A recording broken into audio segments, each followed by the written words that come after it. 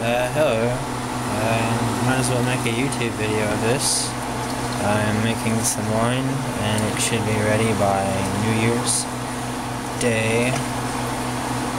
It'd be better if it waited longer, for 2 months, but 3 weeks it should ferment. I'm using brown sugar with bananas.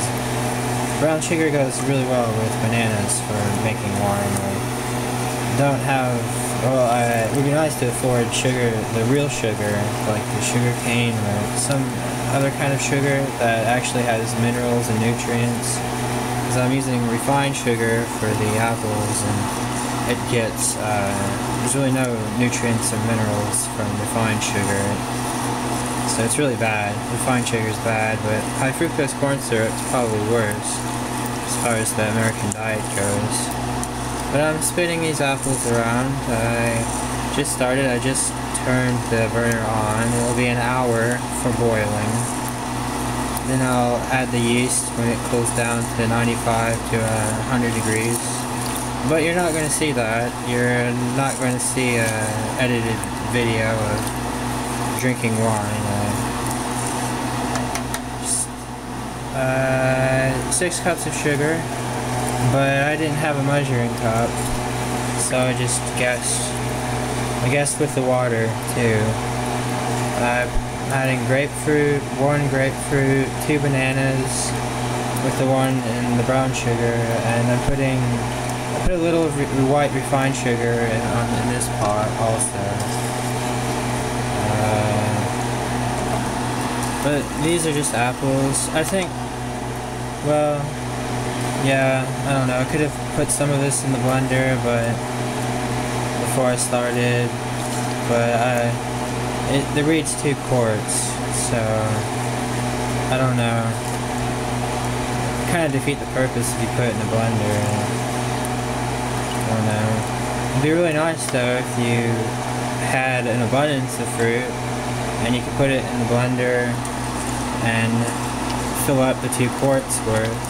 But it's just mostly water, you know. So you want, basically, I think the rule of thumb, you just want to have a hat, like a decent size hat, like a big hat, and fill up the hat with like dandelions or whatever you can pick, ivy or violets or something. If you need to find something to make wine with and don't have any money for the grocery store for apples or oranges or bananas, ivy, some species of ivy, Heterarchia helix or something like that, you know. This is burning right now, so the bottom had something on the bottom. So, but I've got, as you can see here, I've got it on 6, 7, and it's a little, the smoke is coming up a little bit.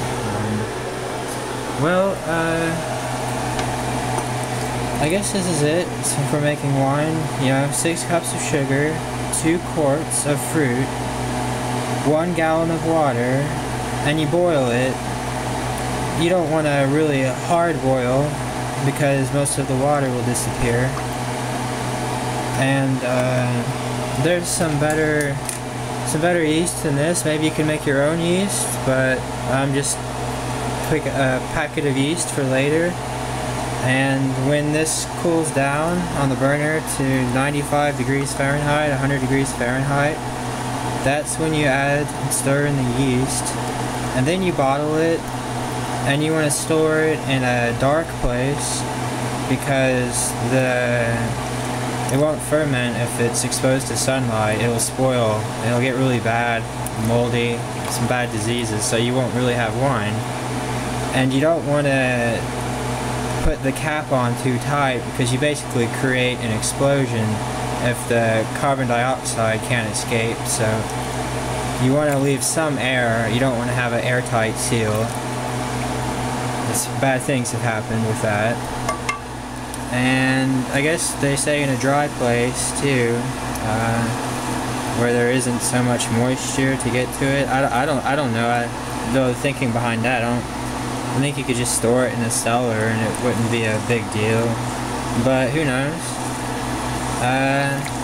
So yeah, make homemade wine.